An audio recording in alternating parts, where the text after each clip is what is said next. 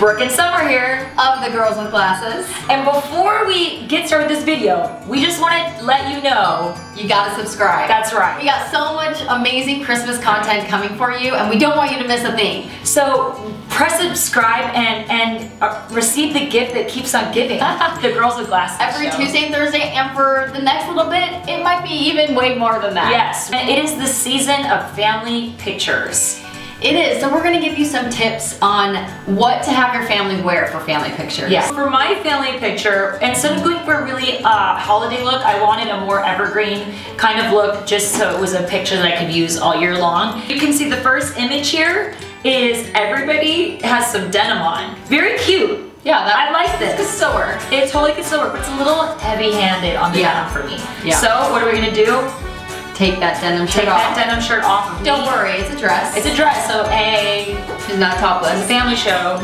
And then on Dave, we're gonna switch out, as much as I love that shirt. It's very cute. It is really cute. We're gonna switch it out for a little pinstripe, like loose button, like casual button down shirt. And to be honest, I feel like that's more Dave's personality. It is. And I think it is important to make sure that your family members feel comfortable in what they're wearing. Yes. They don't feel like they're someone else for this picture.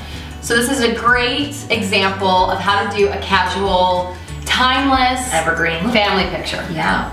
What did you do? So for the Bellessa family, I'm showing you an option that would have been amazing. The guys all in gray suits, me in a matching outfit to their ties. Very sharp. Very charming, very matchy-matchy. And this could be fine. And if you like this, go for this. Look how cute it is.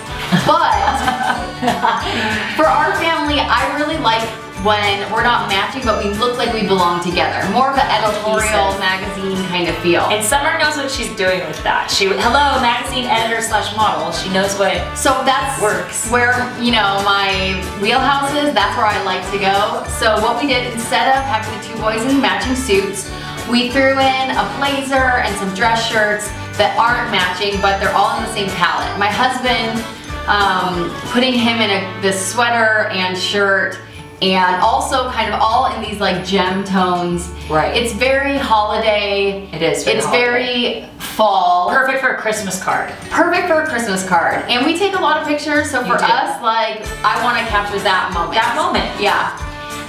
For me too, I also like to find outfits that you can do a slight variation. So say you wanted to start your shoot, you know, with people in sweaters or a blazer, and then have maybe people take off blazers and a sweater, and the outfit changes a little bit, so you have a little variation.